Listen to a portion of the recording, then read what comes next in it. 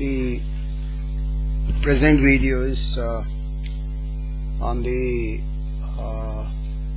gate problem of 2003, and this problem is on the photonic devices, especially on the light emitting diode. This present problem is on the light emitting diode. So we can read through the problem. The problem says a particular green LED emits light of wavelength 5490 angstrom. The energy band gap of the semiconductor material used there is, and these are the four options for the energy gap of the material which is used for this LED, and the Planck's constant is given here. So what we observe here, that there are standard relations available in the books to find the energy band gap relating to wavelength of the light emitted, and the relation here is Eg is 1.24 over lambda, where lambda is the wavelength in micrometers and this energy band gap is in electron volts.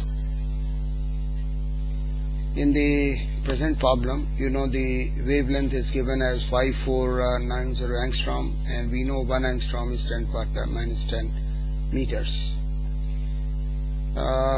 We can very easily substitute the value of lambda here, and we can find the value for the energy band gap, which comes out to be 2.26 electron volts.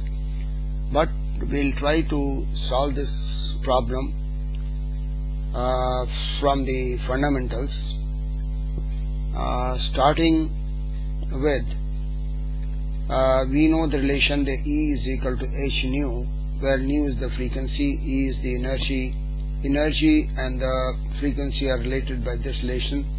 Nu we can substitute by C by lambda, so this is h C by lambda, where h is the Planck's constant. This energy comes in joules. Now if you want this energy in electron volts, we have to divide by the electronic charge, that is Q.